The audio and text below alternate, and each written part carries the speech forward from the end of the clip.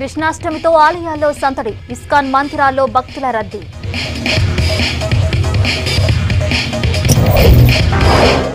కృష్ణుడు గోపికలుగా చిన్నారులు, బుడిబుడి నడకలకు జనం ఫిదా.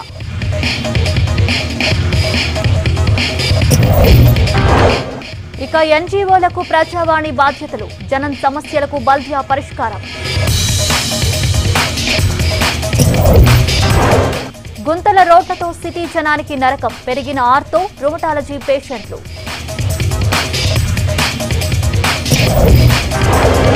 ఆర్థిక అభివృద్ధిలో రియల్ ఎస్టేట్ కీలకం, హైదరాబాద్ నార్ ఇండియా సదస్సు. రేపు హైదరాబాద్ ఫుల్ మారతా, ఇవాళ హైటెక్స్ గ్రౌండ్ లో 5K రన్ ప్రారంభం.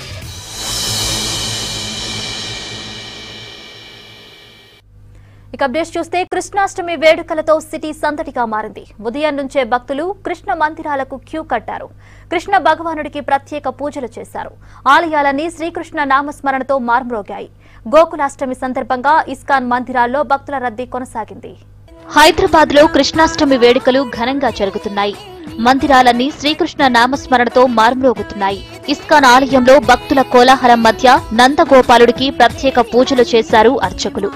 అర్ధరాత్రి వరకు కార్యక్రమాలు జరుగుతుండటంతో భక్తులతో ఆలయాలన్నీ కిటకిటలాడుతున్నాయి. కృష్ణాష్టమితో ఉదయం నుంచే కృష్ణ మందిరాలు, ఇస్కాన్ టెంపుల్స్ దగ్గర భక్తుల రద్దీ కనిపించింది. ఉదయం 4:30కి హారతి కార్యక్రమంతో అష్టమి వేడుకలు మొదలయ్యాయి.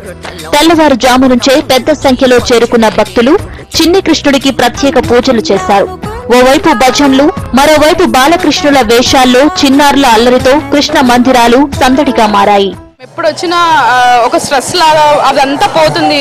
బాడీ మొత్తం ఒక రిలాక్సేషన్, అవి బాడీ లైట్ ఫీల్ అవుతుందండి. నాకు ఎప్పుడు వచ్చినా ఇక్కడ మంచి జరుగుతుంది. అలాగే హరే కృష్ణ వాళ్ళు ఈ టేకప్ చేసిన తర్వాత ఈ టెంపుల్ చాలా బాగా చేశారు. అందరు భక్తులకి మంచి సౌకర్యం, అన్ని బాగా ఏర్పాట్లు అన్ని చాలా బాగా చేస్తారు. ఆమె చూస్తుంటే చాలా ఆనందంగా ఉందండి, చాలా ఆనందంగా ఉంది. వెన్న ముద్దలు బాగా ఇష్టం కదా, పాల మెగడ, పాలు, తండ్రికి అన్ని పళ్ళు, అన్నిటికన్నా కూడా ఆయన తినటం కన్నా అందరికి పెట్టడం ఇష్టం. పైకి నల్లగా ఉంటాడు కానీ వెన్నముద్దలాంటి మనసుతో తెల్లగా ఉండి చల్లగా అందరినీ దీవిస్తాడు. ఎన్ని కష్టాలు ఉన్న స్వామిని ఒక్కసారి తలుచుకుంటే మనసంతా ఉల్లాసంతో ఉప్పొంగుతుందండి. చూడటమే కళ్ళకి పండగ. నిజంగా ఆ కళ్ళు ఎంత అదృష్టం చేసుకుంటానో స్వామివారి దర్శనం చేసుకుంటున్నాం. అబిట్స్, సికింద్రాబాద్ ఇస్కాన్ ఆలయాలకు భక్తులు క్యూ కట్టారు. శ్రీకృష్ణుని దర్శించుకుని ప్రత్యేక పూజలు చేశారు. గోపాలుడి దర్శనానికి వీఐపీ రద్దీ కూడా పెరిగింది. కేంద్ర మాజీ మంత్రి దత్తాత్రేయ, మేయర్ బొంతు రామ్మోహన్, మాజీ ఎమ్మెల్యే చింతల రామచంద్రారెడ్డి స్వామివారి ఊంజల సేవలో పాల్గొన్నారు. గోపాలుణ్ణి దర్శించుకుని ప్రత్యేక పూజలు చేశారు. అందుకనే మనం కృష్ణుడు ఎప్పుడెప్పుడు ఆపద వచ్చినా, ఎప్పుడెప్పుడు ఇలాంటి ఒక పరిస్థితి వచ్చినా అవతారం ఎత్తుకొని ఆ దుష్ట శక్తుల్ని హతమార్చాడు. విద్యార్థులు కానీ, యువకులు కానీ అందరికీ కూడా మనము తప్పకుండా భగవద్గీతను వాళ్ళ జీవితంలో చిన్నప్పటి నుంచి చదివిస్తే వాళ్ళు నైతికమైన విలువలు పెరుగుతాయి. మరి లక్షలాది భక్తులు శ్రీకృష్ణుడి మరి అలా జన్మదిన సందర్భంగా మరి వెన్నకృష్ణుడి పుట్టినరోజు చాలా ఘనంగా జరుపుకుంటూ వారికి సేవలు అందించి మరి తరిస్తున్నారు. ఇస్కాన్ ఆలయంలో భక్తుల రద్దీ పెరగటంతో దర్శనానికి కాస్త టైం పట్టింది. భక్తులు స్వామివారిని దర్శనం చేసుకుని భజన కార్యక్రమంలో పాల్గొన్నారు. కొంతమంది భక్తులు చిన్నారులకు కృష్ణుడి వేషధారణ వేయించారు. ఈ టెంపుల్ అనేది చాలా పవర్ఫుల్. ముఖ్యంగా ఇప్పటిదాకా వెన్న కృష్ణుడు, చిన్ని కృష్ణుడు ఏది కోరుకున్నా కూడా మనందరికీ కూడా ఖచ్చితంగా ఇస్తాడని నేను నమ్ముతా ఉంటాను. అల్లరి కృష్ణుడు, కొంట కృష్ణుడు చిన్న ఉన్నప్పుడు బాగా కాయిట్గా ఉంటుండే, ఇప్పుడు బాగా పెద్దగా అవుతున్నాడు, అల్లరి కృష్ణుడు అవుతున్నాడు. ఇలా చేయడం మాకు ఎంతో సంతోషంగా ఉంటుంది. ఎవ్రీ ఇయర్ ఇలానే చేస్తామని అనుకుంటాము. ఈ ఏడాది రికార్డు స్థాయిలో భక్తులు రావటం సంతోషంగా ఉందన్నారు హరే రామ హరే కృష్ణ మూవ్మెంట్స్ ప్రెసిడెంట్ ఆత్మగౌరవ్. భక్తులకు ఇబ్బందులు కలగకుండా అన్ని ఏర్పాట్లు చేశామన్నారు. ప్రతి భక్తుడు కూడా ఆ కృష్ణుడి యొక్క 3 రూపాలు దర్శనం చేసుకుంటున్నారు. రాధా గోవిందుడు, మాకన్ కృష్ణుడు, గోదాదేవి రూపంలో. అంతేకాకుండా వచ్చిన ప్రతి భక్తుడు కూడా ఆ నవనీత కృష్ణుడి యొక్క ఉంజల సేవను చేస్తున్నారన్నమాట. ప్రతి ఒక్కరూ ఉంజల సేవ చేసి తీర్థప్రసాదాలు స్వీకరించి భగవంతుడి ఆశీర్వాదం పొందవచ్చు. కృష్ణుడు ఆలయాల్లో నిరంతరంగా భజనలు కొనసాగుతున్నాయి. భక్తుల కోసం అర్ధరాత్రి వరకు ఆలయాలు తెరిచే ఉంచుతున్నారు. అర్ధరాత్రి 1 గంటకు ప్రత్యేక హారతితో వేడుకలు ముగుస్తాయి. హైదరాబాద్ సిటీలో కృష్ణాష్టమి వేడుకలు ఘనంగా జరిగాయి. కూకట్పల్లిలోని ఇస్కాన్ టెంపుల్లో జరిగిన వేడుకల్లో భక్తులు భారీగా పాల్గొన్నారు. శ్రీకృష్ణుని దర్శించుకుని ప్రత్యేక పూజలు చేశారు. కృష్ణాష్టమి సందర్భంగా ఫ్యాన్సీ డ్రెస్ కాంపిటీషన్ నిర్వహించారు.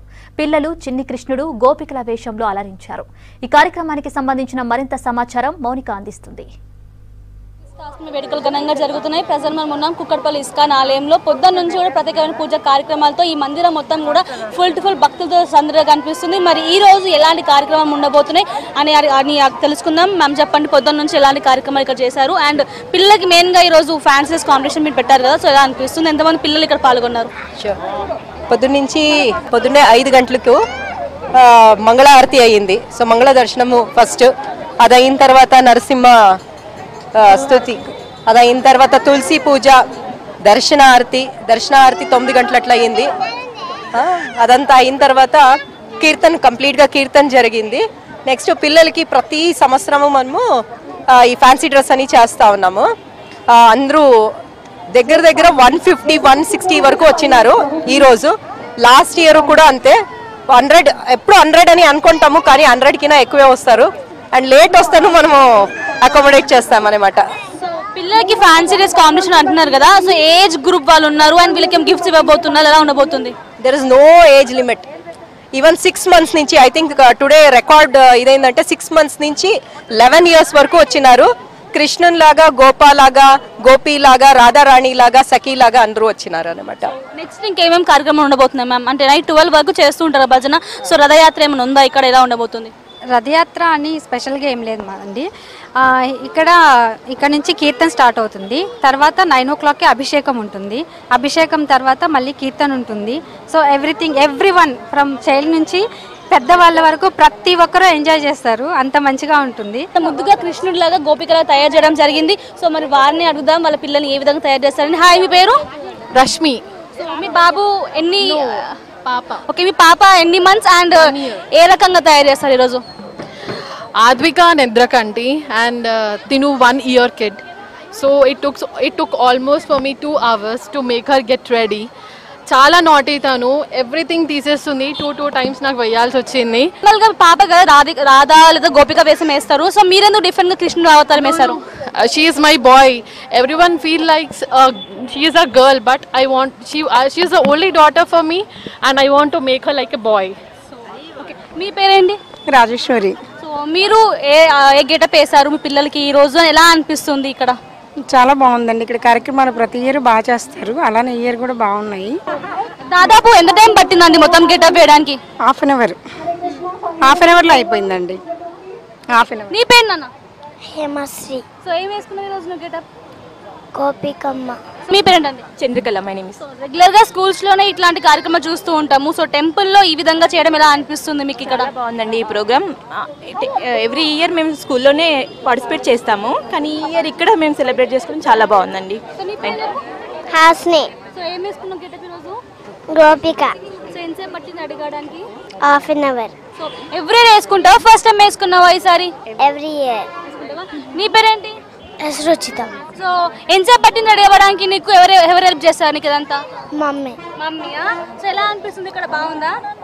సో పిల్లలు అయితే ముద్దుగా తయారై వచ్చినారు. మొత్తానికి అయితే ఇక్కడ అంటే కృష్ణులు గోపికలు కృష్ణులా వేషం వేసుకొని ఇక్కడ ఫ్యాన్సీ డ్రెస్ కాంపిటీషన్ పాల్గొన్నారు. దాదాపు 150 నుంచి 200 మంది స్టూడెంట్స్ వివిధ స్కూల్స్ నుంచి వచ్చి లేదా వాలంటీర్గా వచ్చి ఇక్కడ పాల్గొనడం జరుగుతుంది. సో పొద్దున్న నుంచి డిఫరెంట్ కైండ్ ఆఫ్ పూజ కార్యక్రమం ఇక్కడ ఏర్పాటు చేయడం జరిగింది. దాంతోపాటు చిన్నపిల్లలు ఎంతో ముద్దుగా ఇక్కడ ఫ్యాన్సీ డ్రెస్ కాంపిటీషన్ లో పార్టిసిపేట్ చేస్తుండే వాళ్ళ పేరెంట్స్ అందరూ కూడా ఫొటోస్ తీసుకుంటూ మురిసిపోతుందని చెప్పవచ్చు. సో ఈ కృష్ణాష్టమి వేడుకలను ఇక్కడ మాత్రం చాలా ఘనంగా జరుపుతున్నారని చెప్పుకోవచ్చు. ఓవరాల్ గా అయితే ఈసారి కృష్ణాష్టమి పిల్లలకి ఎంతో నచ్చే విధంగా ఇక్కడ చేస్తున్నారని చెప్పొచ్చు. రాజ్ కుమార్ తో మోనికా, 6 News, హైదరాబాద్. సిటీలో జనం సమస్యలను పరిష్కరించడంలో బల్దియా అధికారులు విఫలమవుతున్నారు. ప్రతి వారం జరిగే ప్రజావాణిపై కూడా అధికారులు నిర్లక్ష్యంగా వ్యవహరిస్తున్నారు. దీంతో వేలల్లో సమస్యలు పెండింగ్ లో ఉంటున్నాయి. ఇక నుంచి పబ్లిక్ కంప్లైంట్లను పెండింగ్ లో పెట్టకుండా జీహెచ్ఎంసీ ఓ ప్లాన్ చేస్తోంది. ప్రజా సమస్యల పరిష్కారానికి థర్డ్ పార్టీ కింద స్వచ్ఛంద సంస్థలను రంగంలోకి దింపాలని డిసైడ్ అయింది. నగర ప్రజల సమస్యలను బల్దియా అధికారులు పట్టించుకోవటం లేదు. ప్రతి సోమవారం జరిగే ప్రజావాణి కార్యక్రమాన్ని కూడా అధికారులు లైట్ తీసుకుంటున్నారు. ప్రజావాణికి ఎక్కువగా టౌన్ ప్లానింగ్, శానిటేషన్, ఇంజనీరింగ్ విభాగాలకు చెందిన ఫిర్యాదులు వస్తుంటాయి. ఇలా ప్రతి సర్కిల్లో వందల సంఖ్యలో ఫిర్యాదులు పెండింగ్లోనే ఉంటున్నాయి. సర్కిల్, జోనల్ స్థాయితో పాటు హెడ్ ఆఫీస్కు వచ్చే ఫిర్యాదులు కూడా పరిష్కారం కావడం లేదు. ఇందుకు అధికారుల తీరే కారణమని కమిషనర్ బాస్ దానకిషోర్ చెబుతున్నారు. సిటిజన్ ఎంగేజ్మెంట్ కావాలి అంటే ప్రజలతో మమేకం కావాలి, ప్రజా సమ్మేళనం కావాలి. వార్డు మీటింగ్లు ఎందుకని పెడుతున్నాం? ప్రతి వార్డులో ఉన్నట్టు సెల్ఫ్ హెల్ప్ గ్రూపుల గురించి మీటింగ్ ఎందుకు పెడుతున్నాం అంటే ప్రజలతో మాట్లాడాలి. జిహెచ్ఎంసీ అంటే ప్రజలు ఇంకేం కాదు. ఆ ప్రజలతో మీటింగ్ పెట్టినప్పుడు కంపల్సరీగా ఎస్ఎస్ఎల్ అటెండ్ కావాలి, దానికి వాళ్ళ బాధలు తెలుసుకోవాలి. ఇకపై నగరంలో పబ్లిక్ సమస్యలు పెండింగ్ లో ఉండకుండా ప్లాన్ చేస్తోంది బల్దియా. ప్రతి ఫిర్యాదును పరిష్కరించేలా స్వచ్ఛంద సంస్థల ప్రతినిధులు పనిచేస్తారు. బల్దియా అధికారుల దృష్టికి వచ్చే సమస్యలు పరిష్కరించేలా ఎన్జీఓలు మానిటరింగ్ చేస్తారు. అంతేకాదు బస్తీలోని సమస్యలను కూడా తెలుసుకుని బల్దియా ఉన్నతాధికారుల దృష్టికి తీసుకుని రానున్నారు ఎన్జీఓ ప్రతినిధులు. ఎవ్రీ 3 నెలలకు ఒకసారి వచ్చినటువంటి కంప్లైంట్స్లో మీరు అడ్రస్ చేసిన వాటిల్లో ఒక 10% అంటే ఒక క్వార్టర్కి మనకు 30,000 వస్తుంది. 30,000లో కనీసం ఒక 30% చేయించాలనుకుంటున్నాను నేను. ఒక 10,000 కాల్స్ వెళ్తాయి. ఇంటింటికి ఎవరైతే చేశారో వాళ్ళంటికి ఫోన్ చేసి పలానా సమస్య వచ్చింది, దీన్ని మీరు తీర్చారా లేదా, వాళ్ళతో ఎలా మాట్లాడారు, మాట్లాడడం తీరు ఎలా ఉంది మా ఆఫీసర్లు, ఇవంతా కూడా అడగడం జరుగుతుంది. సరే సమస్య తీర్చారా లేదా. ఆ తర్వాత టెలిఫోన్ కాల్ చేసినట్టు కాకుండా second time third time reopen అయినటువంటి అన్ని కంప్లైంట్స్ తీసుకొని వాళ్ళ ఇంటింటికి వెళ్ళి పరిశీలించి రిపోర్ట్ తీసుకుంటాం. సో గ్రీవెన్స్ మంచిగా ఫోకస్ పెట్టండి. ఇప్పటికే సాఫ్ హైదరాబాద్, షాన్దాన్ హైదరాబాద్ కోసం బల్దియాతో కలిసి స్వచ్ఛంద సంస్థలు పనిచేస్తున్నాయి. ఇక ప్రజా సమస్యలు, ఫిర్యాదుల పరిష్కారం కోసం కూడా ఎన్జీఓలను వాడుకోవాలని బల్దియా భావిస్తోంది. వారి విధి విధానాలపై అధికారులు కసరత్తు చేస్తున్నారు. త్వరలోనే సర్కిల్, జోనల్ వారీగా ఎన్జీఓలను గుర్తించనున్నారు బల్దియా ఉన్నతాధికారులు. Common post graduate entrance test మొదటి విడత counselling ఇవాల్టితో ముగిసిందన్నారు CPGET convener professor Kishan. ఈ నెల 26న వెబ్ ఆప్షన్, 27న ఎయిటింగ్ ఆప్షన్ ఉంటుందని చెప్పారు. ఇప్పటి వరకు 38,000 మంది సర్టిఫికేట్ల వెరిఫికేషన్స్ పూర్తయ్యాయన్నారు. వెరిఫికేషన్స్ పూర్తయిన విద్యార్థులకు ఈ నెల 29న కాలేజీలను అలర్ట్ చేస్తామన్నారు. సెప్టెంబర్ 3వ తేదీ వరకు సంబంధిత కాలేజీలో లెటర్ కాపీ ఇవ్వాలన్నారు. రెండో విడత కౌన్సిలింగ్ సెప్టెంబర్ 7 తర్వాత నిర్వహిస్తామని చెప్పారు. తెలంగాణ రాష్ట్ర వ్యాప్తానికి సంబంధించి అన్ని యూనివర్సిటీలకు సంబంధించి మొట్టమొదటిసారిగా కామన్ ఎంట్రన్స్ కండక్ట్ చేయడం జరుగుతున్నది. ఈ ఎగ్జామ్స్ అన్ని కూడా గత నెల జూలై 8 నుంచి 24 వరకు జరిగింది. అదేవిధంగా ఈ రిజల్ట్స్ కూడా 9వ తారీఖు ఆగస్టు నాడు ఇవ్వడం జరిగింది. వీటికి సంబంధించి మొదటి విడత కౌన్సిలింగ్ ఆగస్టు 16 నుంచి ఆగస్టు 24 వరకు జరుగుతున్నది. ఈ కౌన్సిలింగ్ ప్రక్రియ, సర్టిఫికేట్ వెరిఫికేషన్ అనేది రాష్ట్రంలోని అన్ని యూనివర్సిటీల కేంద్రాలలో హెల్ప్ లైన్ సెంటర్స్ ఇవ్వడం జరిగింది. ఉస్మాన్ యూనివర్సిటీలో 2 హెల్ప్ లైన్ సెంటర్స్ పెట్టడం జరిగింది. ఈ 24 వరకు సర్టిఫికేట్ వెరిఫికేషన్స్ని వాళ్ళకు వెబ్ ఆప్షన్స్ 26 వరకు ఇవ్వడం జరుగుతుంది. తర్వాత ఎయిటింగ్ ఆప్షన్ 27 వరకు ఉంటుంది. ఇప్పటి వరకు ఈ సర్టిఫికేట్ వెరిఫికేషన్ కోసము 40,000 మంది రిజిస్టర్ చేసుకోవడం జరిగింది. దాంట్లో 38,000 మంది ఇప్పటివరకు సర్టిఫికేట్ రిజిస్ట్రేషన్ చేసుకోవడం జరిగింది. అయితే ఈ సర్టిఫికేట్ వెరిఫికేషన్ అయిన వాళ్ళ అర్హతలను బట్టి వాళ్ళకి సంబంధించి మొదటి విడత అలాట్మెంట్ 29 నాడు ఇవ్వడం జరుగుతుంది. అలాట్మెంట్ అయిన తర్వాత విద్యార్థులందరూ కూడా వాళ్ళ అలాట్మెంట్ ఆర్డర్ని వెబ్సైట్లో డౌన్లోడ్ చేసుకొని ఆ కాలేజీలకి అలాట్మెంట్ అయిన కాలేజీలకి 23వ తారీఖు లోపల వాళ్ళు రిపోర్ట్ చేయాల్సి ఉంటుంది. అదేవిధంగా రెండో విడత కౌన్సిలింగ్ ప్రాసెస్ సెప్టెంబర్ 7 తర్వాత జరుగుతుంది. దేశంలోనే సేఫ్ అండ్ సెక్యూరిటీ ప్రాంతాల్లో హైదరాబాద్ నెంబర్ 1 స్థానంలో ఉందన్నారు సిపి అంజనీ కుమార్. సికింద్రాబాద్లోని ఎస్వీఐటీ కాలేజీలో హైదరాబాద్ సిటీ పోలీస్ ఆధ్వర్యంలో జాబ్ కనెక్ట్ పేరుతో మెగా జాబ్ మేళా నిర్వహించారు. ఈ కార్యక్రమాన్ని హైదరాబాద్ సిపి అంజనీ కుమార్ ప్రారంభించారు. నిరుద్యోగులు, విద్యార్థుల కోసం 4 ఏళ్లుగా జాబ్ మేళా నిర్వహిస్తున్నట్లు చెప్పారు. 70 కంపెనీలు పాల్గొన్న జాబ్ మేళకు నిరుద్యోగులు, విద్యార్థులు భారీ సంఖ్యలో హాజరయ్యారు. All 70 companies who have sent their teams, HR managers, recruiters, అందరికీ చాలా థ్యాంక్స్ చెప్తున్నాము. We are very lucky. ప్రస్తుతం ఇండియాలో Hyderabad is the most happening city. అన్ని మల్టీనేషనల్ కంపెనీస్, ఇంటర్నేషనల్ కంపెనీస్కి బిజినెస్ డెస్టినేషన్ అంటే హైదరాబాద్ ఉంది. వరల్డ్కి బిగ్గెస్ట్ కంపెనీ అమెజాన్కి కూడా బిగ్గెస్ట్ అవుట్లెట్ హైదరాబాద్లో ఇనాగ్రేషన్ జరిగింది. ఆల్ దిస్ షోస్ దట్ అన్ని కంపెనీస్కి హైదరాబాద్ పైన నమ్మకం ఉంది. It is only because safety and సెక్యూరిటీలో Hyderabad is number 1 in India. ఈ ఒకేజన్లో యంగ్ జనరేషన్స్ బాయ్స్ అండ్ గర్ల్స్కి నేను అపీల్ చేస్తున్నాము. This is only a first step. తర్వాత మళ్ళీ ఇంకా బెటర్ ఉద్యోగం మీకు వస్తుంది. iTeam Inc. It's a Dallas-based company. So we have a staffing company offshore, which is based out of Hyderabad, for which we are hiring recruiters, US IT recruiters. That's what we hear. Currently, just started. We selected 3 people. We're going to select more people coming in the next few hours. నాకు retail ఫీల్డ్లో నాకు experience ఉంది. అందుకొరకు నేను retail ఫీల్డ్లో వచ్చాను ఇక్కడ job కోసం. అంటే పోలీసుల అంటే ప్రజెంట్ గవర్నమెంట్ జాబ్స్ లేవు కదా, దాని గురించి ప్రైవేట్ జాబ్స్ యువత కోసము పెట్టారు కాబట్టి బాగానే ఉంది రిక్రూట్మెంట్. ఇది సిటీలో చైన్ స్నాచింగ్స్ కు పాల్పడుతున్న ముఠాకు చెక్ పెట్టారు వెస్ట్ జోన్ పోలీసులు. తాజాగా నిమ్స్ హాస్పిటల్లో సెక్యూరిటీ గార్డ్ గా పనిచేసే ఓ వ్యక్తి మెడలోని బంగారు చైన్ దొంగిలించారు నిందితులు. గార్డ్ దగ్గరకు బైక్ పై వచ్చి మాయమాటలు చెప్పి గొలుసు దొంగిలించారు. ఈ కేసులో ప్రధాన నిందితుడితో పాటు మరో 5గురిని సీసీటీవీ ఫుటేజ్ ఆధారంగా అరెస్ట్ చేశారు. నిందితుల నుంచి 4 సెల్ ఫోన్లు, 1 బైక్ స్వాధీనం చేసుకున్నారు. రోజు రాత్రి అందాగా 10 గంటలకు ఈ రవిచంద్ర సింగ్ అని ఈ అసిస్టెంట్ సెక్యూరిటీ గార్డ్గా పనిచేస్తాడు నిమ్స్ హాస్పిటల్లో. అతను టాయిలెట్స్ అని అక్కడ ఈ గేట్ పక్కల టాయిలెట్స్కు పోయిండు. పోతే సడన్గా ఒక వ్యక్తి సఫారీ డ్రెస్ వేసుకొని మోటార్ సైకిల్ మీద వచ్చి ఇతనితో మాట్లాడుతున్నట్టు చేసి ఇక్కడ జాబ్ కావాలి, జాబ్ పర్పస్లా జాబ్ కావాలన్నట్టు భుజం మీద చేసి అతనితో మాట్లాడడం జరిగింది. సో అతను ఎవరో తెలిసిన వ్యక్తి అనుకొని, అంటే అతనికి ఇంతకుముందు అతను పరిచయం లేదు, తెలిసిన వ్యక్తి అనుకొని ఇక్కడేం జాబులు లేవు అని మాట్లాడుకుంటున్న క్రమంలోనే అతని మెడలో ఉండే చైన్, ఒక 5.6 గ్రామ్స్ చైన్ లాక్కొని మళ్ళీ వచ్చిన బండి మీదనే వెళ్ళిపోవడం జరిగింది. ఇమీడియట్గా మనము అక్కడ ఉన్న సీసీటీవీలు అవన్నీ చూసి తర్వాత అతని యొక్క పోలికలు, అంటే ఆ సీసీటీవీ కూడా కరెక్ట్ క్లారిటీ లేదు, ఆ పోలికలు మనం గుర్తించడం జరిగింది. వీళ్ళందరినీ కూడా 6 మందిని కూడా పికప్ చేయడం జరిగింది. వాళ్ళ దగ్గర నుంచి 5.6 గోల్డ్ చైను రికవరీ చేసుకోవడం జరిగింది. ఏదైతే ఇంటాక్ట్ పోయిందో అది కాకుండా కూడా వాళ్ళ సెల్ ఫోన్లు తర్వాత ఒక సఫారీ డ్రెస్సు, తర్వాత మోటార్ సైకిల్, ఇవన్నీ కూడా రికవరీ చేసుకోవడం జరిగింది. అంటే 24 అవర్స్లో మనం నేరస్తులను ఒక స్నాచింగ్ కేసులో పట్టుకున్నాం. ఉమ్మడి రాష్ట్రంలోనే పేరున్న ఎర్రగడ్డ మానసిక వికలాంగుల దవాఖానా ప్రశాంతతకు దూరమవుతోంది. 6 నెలలు తిరగకుండానే 2 పేషెంట్లు ఆత్మహత్య చేసుకుని చనిపోవడం అధికారులను కలవరపెడుతోంది.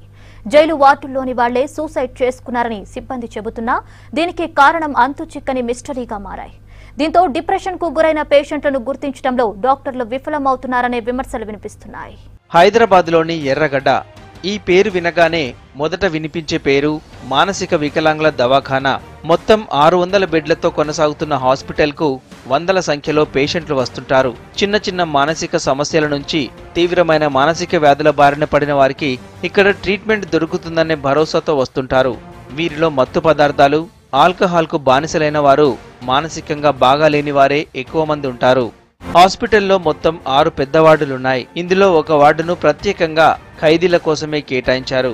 ఇక్కడి పేషెంట్లతోనే సిబ్బందికి అసలు సమస్య. జైల్లో శిక్షను అనుభవిస్తూ మానసిక జబ్బులతో ఇబ్బంది పడేవారిని వైద్యం కోసం ఇక్కడికి తీసుకొస్తారు పోలీసులు. వీరంతా గట్టి భద్రత మధ్య వార్డుల్లో ఉంటున్నా మానసిక పరిస్థితి సరిగా లేని కొంతమంది ఖైదీలు ఆత్మహత్య చేసుకుంటుండడం ఆందోళన కలిగిస్తోంది. 6 నెలల కాలంలో ఇలా 2 ఖైదీలు సూసైడ్ చేసుకున్నా అధికారులు సీరియస్ గా తీసుకోవడం లేదన్న విమర్శలున్నాయి. ఖైదీలు డిప్రెషన్ కు గురై ఆత్మహత్యలు చేసుకుంటున్నారని చెబుతున్నారు డాక్టర్లు. ఖైదీలు, పేషెంట్లతో ప్రశాంతత కరువైపోతుందంటున్నారు. వివిధ మార్గాల్లో హాస్పిటల్ లోపలికి వచ్చేందుకు ఇతరులకు అవకాశం ఉండడంతో విచ్చలవిడిగా అసాంఘిక కార్యక్రమాలు జరుగుతున్నాయన్న ఆరోపణలున్నాయి. సాయంత్రం అయ్యిందంటే చాలు జల్సరాయిళ్లు రెచ్చిపోతున్నారు. అన్నింటికీ మించి 40 మంది వరకు ట్రీట్మెంట్ ముగిసిన పేషెంట్లు ఇంకా హాస్పిటల్లోనే ఉంటున్నారు. వీరిని పంపించడం వైద్యులకు తలకు మించిన భారంగా మారింది. క్రిమినల్ మైండ్ ఉన్న వాళ్ళు డిప్రెషన్కి లోన్ అవ్వరు, సూసైడ్స్ చేసుకోరు అనేం లేదండి. క్రిమినల్ ఇంటెన్షన్ ఉన్న వాళ్ళకు కూడా సూసైడల్ టెండెన్సీస్ ఉండే ఛాన్సెస్ ఉంటాయి. ఎందుకంటే వాళ్ళు కూడా డిప్రెషన్కి లోన్ అవ్వచ్చు ఇన్ కోర్స్ ఆఫ్ టైం. వాళ్ళకు కూడా ఎక్స్పెక్టేషన్స్ మీట్ అవ్వనప్పుడు ఒక్కొక్కసారి చాలా లాంగ్ ఇన్కార్సరేషన్, అంటే చాలా రోజులు జైల్లో ఉండవలసి వచ్చినప్పుడు ఇంకా నేను ఎప్పుడు బయటకు వెళ్తాను, లైఫ్ ఇంప్రిజన్మెంట్ కూడా ఒక పడుతుంది కొంతమందికి, అంటే వాళ్ళ చేసిన క్రిమినల్ యాక్టివిటీని బట్టి నిరాశ చెంది అప్పుడు కూడా సూసైడల్ టెండెన్సీస్ మనం తరచుగా చూస్తూ ఉంటాము. ఆల్కహాల్కి అడిక్ట్ అవ్వడము అలాంటి వాళ్ళల్లో కూడా సూసైడల్ టెండెన్సీస్ కనబడవచ్చు. ఎర్రగడ్డ హాస్పిటల్లో పేషెంట్ల ఆత్మహత్యలు, అసాంఘిక కార్యక్రమాలపై ఉన్నతాధికారులు దృష్టి పెట్టాలంటున్నారు రోగుల బంధువులు. హైదరాబాద్ ప్రజలకు గుంతల రోడ్లతో చుక్కలు కనిపిస్తున్నాయి. ఏ రోడ్డు చూసినా ప్రమాదాలకు కేర్ ఆఫ్ గా మారాయి. 2 వీలర్స్ 4 వీలర్స్ పై వెళ్లే వారికి ఆర్థోపెడిక్ సమస్యలు వస్తున్నాయి. ఒక పక్క నగర ప్రజలు విటమిన్ డి లోపంతో వివిధ ఆరోగ్య సమస్యలతో ఇబ్బంది పడుతున్నారు. ఇప్పుడు రోడ్లు బాగోలేక ఆర్థో, రుమటాలజీ సమస్యలతో హాస్పిటల్స్ కి క్యూ కడుతున్నారు. హైదరాబాద్ సిటీలో రోడ్లన్నీ గుంతలుగా మారాయి. చిన్నపాటి వర్షానికే రోడ్లు నీటి గుంటలుగా మారిపోతున్నాయి. జీహెచ్ఎంసీ అధికారులు అక్కడక్కడ రోడ్లపై గుంతలను పూడ్చుతున్నా మళ్లీ ప్యాచ్లు లేస్తుండటంతో వాహనదారులకు ఇబ్బందులు తప్పడం లేదు. గుంతల రోడ్లపై ప్రయాణించడంతో ఆర్థో రిలేటెడ్ ప్రాబ్లమ్స్ పెరిగి హాస్పిటల్స్ కి క్యూ కడుతున్నారు. గుంతలను తప్పించే ప్రయత్నంలో 2 వీలర్స్ పై జర్నీ చేసే వారికి యాక్సిడెంట్లు అవుతున్నాయి. మన తెలంగాణలో రోడ్ల పరిస్థితి మరి అధ్వానంగా ఉంది. ఇప్పుడు ఈ రోడ్లు ఇట్లా గుంతలు ఉండడం వల్ల కార్లు, బస్సులు చాలా ఇబ్బంది అవుతుంది. మా మిస్సెస్కి కారు, స్కూటీ యాక్సిడెంట్ అయింది ఈ గుంతల వల్లనే. గుంతలు పూడ్చి రోడ్లని మరమ్మతులు చేయడమే కానీ కొత్తగా రోడ్లు వేయడం జరగట్లేదు. కొత్తగా రోడ్లు వేసి కొంచెం మంచిగా చేస్తే బాగుంటుంది. సిటీలో పొల్యూషన్ ప్రభావంతో చాలా మందికి శ్వాస సంబంధ వ్యాధులు వస్తున్నాయి. ఏసీ రూమ్లకే పరిమితం అవుతుండటంతో విటమిన్ డి కి అందడం లేదు. దాంతో ఆర్థోపెడిక్ సమస్యలు మరింత పెరుగుతున్నాయి. రుమటాలజీ లాంటి కీళ్ల సమస్యలతో బాధపడే వాళ్ళు ఎక్కువగా ఉంటున్నారు. వీటికి తోడు రోడ్లు బాగాలేకపోవడంతో వెహికల్ కుదిపిస్తే మరింత ప్రమాదం ఏర్పడుతుందని చెబుతున్నారు డాక్టర్లు. గుంతల రోడ్లపై ప్రయాణం చేయడంతో కాళ్ళు చేతులు పట్టేసినట్లు ఉండడం, తరచూ బ్రేకులు వేయడంతో మోకాళ్ల నొప్పులు, డిస్క్ జారిపోవడం, యాక్సిడెంట్ కేసులతో పేషెంట్లు పెరుగుతున్నట్లు చెబుతున్నారు. ఆర్థోపెడిక్ ప్రాబ్లమ్స్ తో నిత్యం ప్రధాన హాస్పిటల్స్ లో ఓపీ వందల సంఖ్యలో ఉంటోందంటున్నారు. పెరిగినాయండి. ఈ రైనీ సీజన్ స్టార్ట్ అయిన తర్వాత ఈ రోడ్డు మీద అనీవెన్ సర్ఫేసెస్ గుంతల్లో పడి వచ్చే కేసెస్ 10% వరకు పెరిగినాయి. యాక్సిడెంట్ కేసెస్ కానీ అన్నీ అంటే వెన్నుపూసలో ఈ వెజ్ కంప్రెషన్ ఫ్రాక్చర్స్ అని అయ్యో 2-3 నోటీస్ చేసాం. ఈ మధ్యకాలంలో ఎక్కువగా వస్తున్నాయి. ఏంటంటే రోడ్డు మీద గుంతల్లో పడి అట్లా ఇబ్బంది పడి వచ్చిన వాళ్ళు ఉన్నారు. అంటే వాళ్ళు ఆటోలో ట్రావెల్ చేసేటప్పుడు అది సడన్గా గుంతలో పడేటప్పటికి ఆ యాక్సిలరీ ఫోర్స్ అది వెయిట్ అది వెళ్ళి వెన్నుపూస మీద పడుతుంది. వెన్నుపూస మీద పడి ఫ్రాక్చర్స్ అయ్యే కేసెస్ కొన్ని ఇన్సిడెంట్స్ నోటీస్ చేస్తాం. రెండోది స్కిడ్ అయ్యి ఆ గుంతల్లో పడి ఫ్రాక్చర్స్ అయ్యి అటువంటి కేసెస్ కూడా ఈ 2 వీలర్ కేసెస్ కూడా రీసెంట్గా కొంచెం 10% of increase we have noticed. చిన్న పెద్ద అనే తేడా లేకుండా చాలా మంది గుంతల రోడ్లతో ఆర్థో సమస్యలతో బాధపడుతున్నారు. ఇప్పటికైనా అధికారులు వెంటనే రోడ్లపై పడిన గుంతలు పూడ్చడంతో పాటు ఇక నుంచైనా నాణ్యమైన రోడ్లు వేయాలని కోరుతున్నారు సిటీ జనం. జాతీయ స్థాయి 11వ national association of realtors India సదస్సు సిటీలో జరుగుతోంది. Hyderabad realtors association, confederation of real estate association India సంయుక్తంగా గేమ్ చేంజర్ పేరుతో ఏర్పాటు చేసిన సదస్సు హెచ్ఐసిసిలో ప్రారంభమైంది. ఈ సదస్సుకు దేశ విదేశాల నుంచి ప్రతినిధులు పాల్గొన్నారు. 2 రోజుల పాటు జరిగే సదస్సులో అంతర్జాతీయంగా రియల్టీ రంగంలో వస్తున్న మార్పులపై చర్చించారు. హైదరాబాద్ లో జాతీయ స్థాయి 11వ national association of realtors India సదస్సు ప్రారంభమైంది. దేశవ్యాప్తంగా రియల్ ఎస్టేట్ రంగంలో వచ్చిన మార్పులపై ఈ సదస్సులో చర్చించారు. 48 సిటీల నుంచి 1500 మంది ప్రతినిధులు ఈ సదస్సులో పాల్గొన్నారు. ఎక్కువ మందికి ఉపాధి కల్పిస్తున్న ఈ రంగానికి కేంద్ర రాష్ట్ర ప్రభుత్వాలు మరిన్ని పాలసీలు తీసుకురావాల్సిన అవసరంపై చర్చించామన్నారు నార్ India Hyderabad chapter president Sumanth Reddy. దేశ ఆర్థికాభివృద్ధిలో రియల్ ఎస్టేట్ రంగం కీలక పాత్ర పోషిస్తోందన్నారు. ఇవాళ 11వ ఎన్ఆర్ ఇండియా కన్వెన్షన్ జరుగుతోంది. దేశం నలుమూలల నుంచి దాదాపుగా 1500 పైన రియల్ ఎస్టేట్ ప్రొఫెషనల్స్, డెవలపర్స్ మరియు ఇతర స్టేక్ హోల్డర్స్ కూడా ఇవాళ ప్రోగ్రామ్కి రావడం జరిగింది. మన ఫైనాన్స్ మినిస్టర్ నిర్మలా సీతారామన్ గారు ప్రవేశపెట్టిన కొన్ని సంస్కరణలు రియల్ ఎస్టేట్కి మంచి చేస్తాయని మేము అనుకుంటున్నాం. వాటిలో ముందుగా జిఎస్టీకి సంబంధించి, ఎంఎస్ఎంఈ సెక్టర్కి సంబంధించి జిఎస్టీ ఏదైతే 30 డేస్లో మనకి ట్రాన్స్ఫర్ చేస్తానన్నారో అది మంచి పరిణామం. అదేవిధంగా రియల్ ఎస్టేట్ ఏదైతే బ్రోకర్స్ ఉన్నారో వాళ్ళలో ఈరోజు యాక్చువల్గా చెప్పాలంటే చాలా ఎంప్లాయ్మెంట్ క్రియేట్ చేస్తున్నారు. అదేవిధంగా చాలా సర్వీసెస్ ఇవ్వబడుతున్నాయి. ఈ కార్యక్రమంలో లైఫ్ లో సక్సెస్ సాధించిన ఫిజికల్లీ ఛాలెంజ్డ్ పర్సన్స్ ని సత్కరించారు. Visually challenged person Mohammed Asif Iqbal దేశంలో మొదటి బ్లైండ్ MBA డిగ్రీ పొందారు. మహమ్మద్ ఇచ్చిన స్పీచ్ అందరినీ ఇన్స్పైర్ చేసింది. ఇక యాక్సిడెంట్ లో కాళ్లు పోగొట్టుకుని లైఫ్ లో నడవలేని స్థితి నుంచి తేరుకుని విజయం సాధించిన సుజాత తన మాటల్లో గతాన్ని తెలిపారు. రియాలిటీ రంగంలో పెట్టుబడులు పెట్టి లాభాలు పొందానన్నారు. ఆంట్రప్రెన్యూర్ గా ఎదిగి NGOను రన్ చేస్తున్నానని చెప్పారు. Life was difficult, challenging, but the show went on. I moved to the US at the age of 11 years old. And I'd just like to recall one positive incident which actually transformed my life. And I remember showing that report card to my American aunt, who was a white American who I went to live with her. And she said, "Honey, considering the fact you've been to the United States for the first time, learning new languages, learning new culture, you did great, but you have potential to do much better." And that kind of clicked. Zero, I went, I tried hard enough. Without my eyesight, I managed to clear high school with over 90% in the United States. Society's perception was that blind people cannot pursue their dream or stream that they want to follow by commerce. Being on the bed, there's so many infections, bed sores, and lot of things. So hardly people survive. So people said, because things going to become more worse, sell your property, keep in the bank, and they made me to live like a last days of life. But now after 18 years of my accident, now I started investing in lands, much far to Hyderabad. అంతర్జాతీయంగా reality రంగంలో వస్తున్న మార్పులతో పాటు వాటికి తగ్గట్టుగా ఎలా వ్యవహరించాలనే దానిపై చర్చించనున్నారు. జూబ్లీ హిల్స్ లో Fascino body care and skin clinic ను heroine Juhi Chavan Mrs Pacific Asia 2018 Sudha chain launch చేశారు. Latest skin and hair treatments అందుబాటులో ఉన్నాయన్నారు సంస్థ నిర్వాహకులు. విదేశాల్లో ఉన్న స్కిన్ ట్రీట్మెంట్స్ కి హైదరాబాద్ లో మంచి డిమాండ్ ఉందన్నారు. పొల్యూషన్, థైరాయిడ్, బాడీ ఫ్యాట్ లాంటి సమస్యలకు ట్రీట్మెంట్ అందిస్తామన్నారు. ఈ కార్యక్రమంలో మోడల్స్, సోషలైట్స్ పాల్గొన్నారు. Proudly myself a brand ambassador of Fasino Body Care, which is a health and service provider since 1989, and today they are opening their new branch in Jubilee Hills, and we are here for a new branch opening. And I can say they have all these international equipments. So these days everybody wants to look attractive, but our day-to-day lifestyle doesn't support us. So Mr. Amit Damani has come up with such a beautiful Fasino Body Care, which is a one-stop destination to support all your hair or skin and body related issues, and rest Amit sir will be telling you all the things they have here.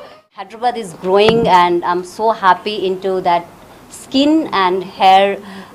Beautiful clinics are coming up, and that is also very faithful. They done something with their beauty or they done something with their hair. This is like very faithful clinic. It's called a Fasino, and this Fasino clinic, this is a second branch in Jubilee Hills. Taking care of infrastructure also. He's very particular about the machines and equipments and the product which is going to use here. సిటీలో heroine Manara Chopra సందడి చేసింది. Banjara hills లో dream line furniture store ను launch చేసింది. Store లోని latest furniture ను పరిశీలించింది. Bright colours తో పాటు కంఫర్టబుల్ హోమ్ డెకర్స్ అంటే ఇష్టమని చెప్పింది. మోడర్న్ హోమ్ కు కావాల్సిన అన్ని రకాల ఇంటీరియర్ కలెక్షన్ ఇక్కడ అందుబాటులో ఉన్నాయన్నారు సంస్థ ప్రతినిధులు. I'm here in Hyderabad for the launch of Dreamline Furnishing, and I was just going through their interiors and whatever they are providing in terms of interiors. So I really liked it, I really loved it, and I'm here inaugurating it. It's really an honor to be sharing the platform with the Home Minister right here at Dreamline, and I'm really excited, looking forward. I think in today's lifestyle, people are really concentrating towards how perfect their decor of their particular home where they are staying should be, how their office space should look. So I think this is the perfect place to just get the deal and to just get to know that what kind of stuff you are looking for your perfect home. So I'm really excited, and yeah. Fitness తో పాటు ఆరోగ్యంగా ఉండాలంటే క్రమం తప్పకుండా running, yoga లాంటివి చేయాలన్నారు మంత్రి Srinivas Goud. HITEX exhibition ground లో Airtel Hyderabad marathon 5K run ప్రారంభించారు. 5K రన్లో చిన్నారులు, ఐటీ ఉద్యోగులు, ఐటీ కంపెనీల సీఈఓలు ఉత్సాహంగా పరిగెత్తారు.